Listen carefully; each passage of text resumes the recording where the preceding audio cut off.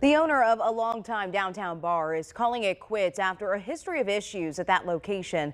Tiki Bob's is now closed for good. Just last week, Fox 59 Investigates reported on a pattern of violence at Tiki Bob's and two other bars. And tonight, police say the shutdown of Tiki Bob's should serve as a warning to others in Indianapolis. Tiki Bob's liquor license was recently at risk because of past violations like serving underage customers and because of the violence that police say was associated with the location.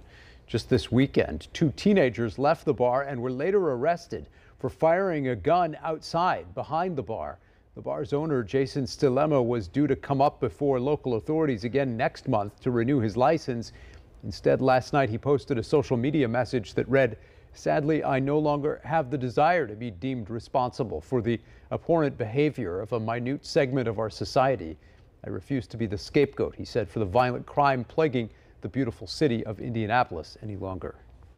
I believe the message that it sends is that we're making progress.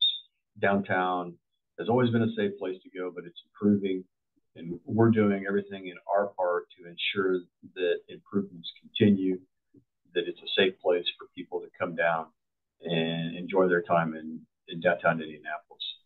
Tiki Bob's closure comes just a few months after another troubled bar, Taps and Dolls, cleared out too. Well, a Fox 59 investigation into bars in Indianapolis showed several of these businesses continue operating despite a history of violent crime. Our reporting alongside the Indy Star found serious discrepancies between how the state's Alcohol and Tobacco Commission claims it handles problems at bars and the way it actually enforces its own policies. Now Fox 59's Courtney Crown is asking state leaders what solutions are possible. Tonight, state lawmakers are elaborating on what they can do to make the handful of problem bars in Marion County safer for the community. I think that they've got the attention of everybody in this. State Senator Ron Alting says a Fox 59 and Indy Star investigation into the efforts at varying levels to curtail violent crime in Indianapolis bars is being discussed among lawmakers and agencies. Alting says the Alcohol and Tobacco Commission is too underfunded and understaffed to handle enforcing the alcohol laws. I think you'll see in the budget some extra money that will bump them up. Currently, it's a long process to remove a bar's license to operate. Alting says he's looking into ways to make the process faster. When the ATC sends in the papers of an infraction that they have caused, immediately they get their attorney to file the papers, and that delays it.